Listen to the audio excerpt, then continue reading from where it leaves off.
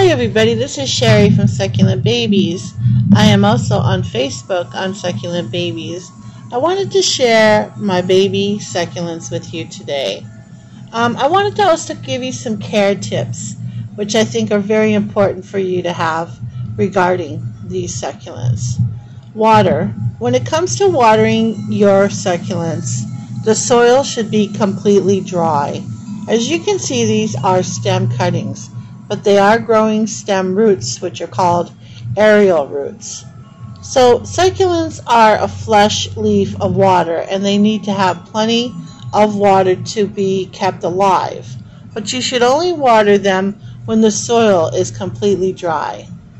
So you should not drench the soil too much. Don't use a spray bottle. Just drench the soil.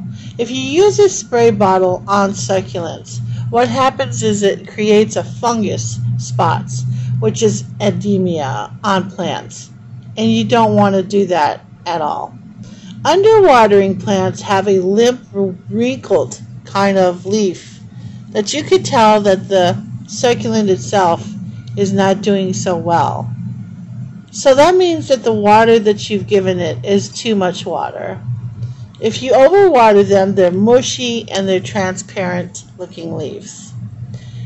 You would increase your watering frequency in summer and reduce your watering frequency in winter. Let's talk about light. Light is the most important thing that a succulent needs. They like full light or partial sun. Indirect sun, if it's over 80 degrees, is really something you should be considering when it comes to taking care of your succulents, for they can get sunburns.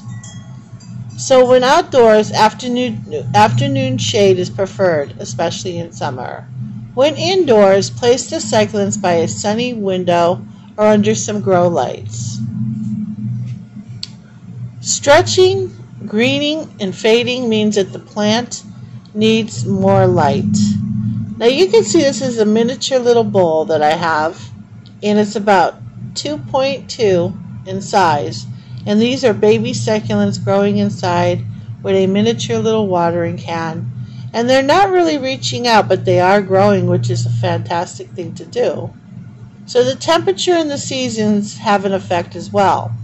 Hardy succulents, which are zones 4 through 6, survive sub-zero temperatures and will grow outdoors year-round in most areas.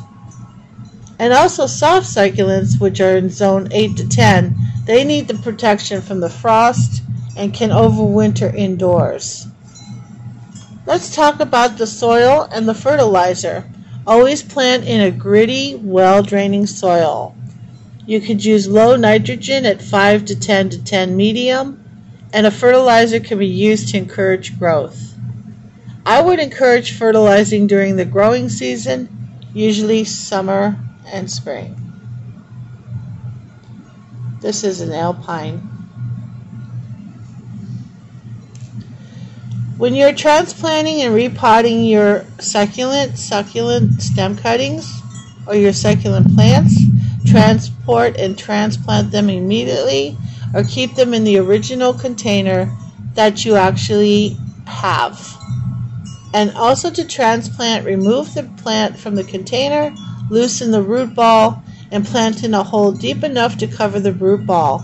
You should wait 1 to 2 days to water, because containers and drainage holes are also recommended, so please make sure that that is a very important thing to know. If you have dead or broken leaves on your plants, naturally some wilt and die, and these can be pulled off at any time. The theme here is to make them healthy, make sure that they keep healthy, and that they don't succumb to any kind of rot or bacteria or fungus or just die disease. Let's talk about pests. Mealybugs and aphids are the most common pests.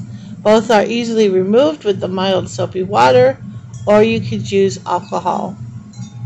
Spray the plants daily until the bugs are gone. This is Sherry from Succulent Babies, and I want to thank you so much for being on my channel. If you like this video, please give it a thumbs up and please subscribe. If you would like to join my Facebook group, please subscribe to Succulent Babies on Facebook. I also have a society group called Succulent Babies Society Group, and that is also on Facebook. We meet once a month. At this time, because of COVID-19, we are doing online live feeds monthly.